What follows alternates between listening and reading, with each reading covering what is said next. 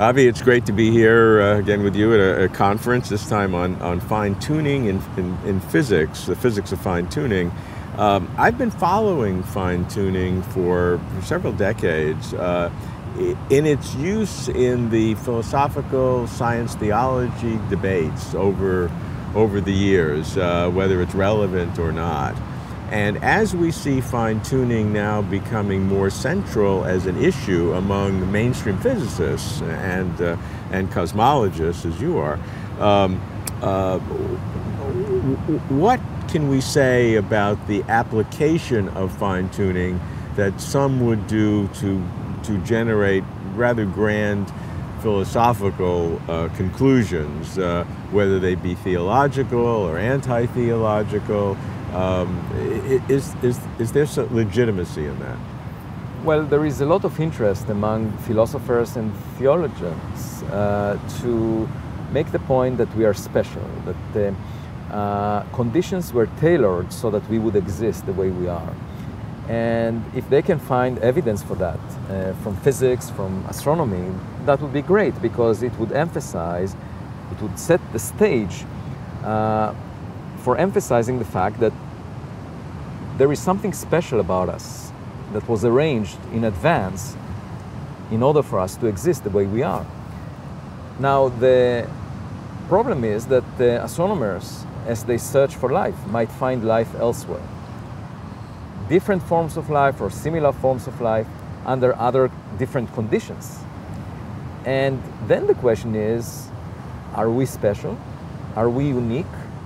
Or is life very common out there, such that you won't really need fine-tuning to explain the existence of life? Obviously, if you are very specific and you want to argue about the conditions that were necessary for us to come into the scene, then you will end up with fine-tuning. But more generally, it's possible that nothing was really designed for us, especially in the cosmic scene. This is not a stage that was set up for us. We happen to be bypassers in this scenery, and it was not set for us. Some theologians even would say that if the universe is indeed biofriendly, which I think is a position that you would at least hope for or give credence to in terms of the number of exoplanets that we see and the time spans necessary, that if the universe is indeed life-friendly, then that means a greater God that sees beyond humanity. So maybe the theologians who were just focused on humanity had it wrong, but the big theology is that God has made a bio-friendly, bio-rich universe that can generate all kinds of life, and this is an even greater grandeur. I think the most remarkable thing about the universe is that it's organized. When I go into my daughter's room in the morning, I often find a mess. Yeah. And it would have been much more likely for us to look around at the sky and find a mess. Things that we cannot explain, conditions that are not organized, and that we cannot really simulate on our computers. However, we find, going all the way back 10 billion years or all the way to the edge of the observable universe, we find that the same laws of physics can account for all the phenomena, most of the phenomena that we see. And that's remarkable in my view, that there is this order, the organization. It should not be taken for granted, as many physicists do, because the other type of laws that we are familiar with were made by humans. And we know how often these laws are broken. And so the fact that nature meticulously follows the laws of physics is remarkable. Now, does it signify anything? Perhaps. That's something to think about. Spinoza identified nature, the organized form of nature, with God. And if you make this identification, I wouldn't argue with it. I would say that it's something to be admired and studied. But it's not because necessarily there was a separate entity responsible for it. It's more to do with the fact that reality, the way we see it, is not messy.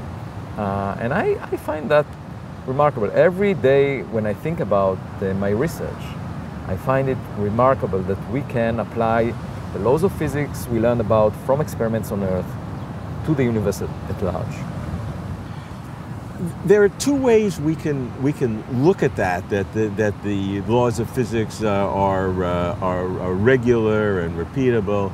We can look at it as sort of like metaphor, and that it's very nice as a brute fact about the world. And a lot of physicists do to try to do what I would call pseudo-theology. That you're trying to give meaning to kind of mimic theology with something real that we know. The other approach, which I think is the Spinoza approach that you refer to, is really believing that the totality of the laws has a higher dimensional spirituality or something in reality, not just as metaphor. So which are you suggesting? I would sympathize with the second approach. As a young kid, I was mostly interested in philosophical questions for that reason, because they address the most fundamental questions that we have. I ended up, due to circumstances, in doing physics and astronomy, but I later realized that this arranged marriage is actually to my first love. And physics nowadays allows us to explore the universe scientifically, but it unravels something that has a deep philosophical meaning and should not be taken for granted.